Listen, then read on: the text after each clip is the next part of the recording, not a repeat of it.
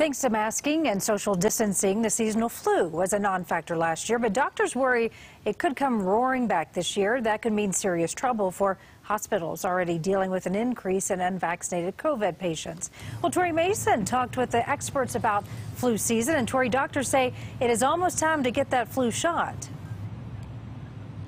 Yeah, Karen, doctors say October is a good time for a flu shot, but that COVID booster is also coming soon.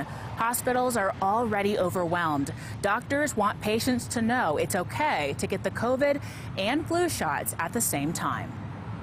The flu takes off and we get to our normal number of flu admissions this year, we definitely have concerns about bed availability. Dr. Carrie Horn didn't treat many flu patients last year. She says the habits we formed during COVID prevented other infections. So with everybody hand sanitizing away and wiping everything down and keeping their distance, there was just so much less transmission for the flu.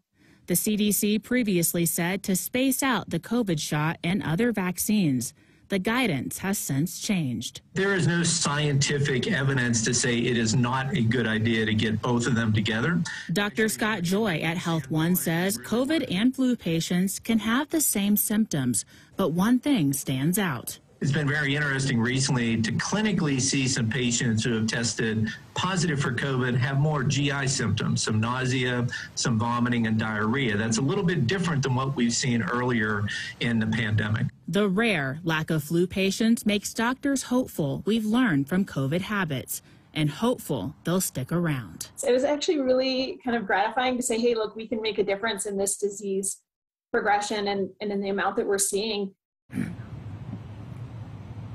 The doctor at National Jewish Health says it's also okay for children over the age of 12 to get their flu shot and the COVID vaccine at the same time. We're live in Denver. Tori Mason covering Colorado First.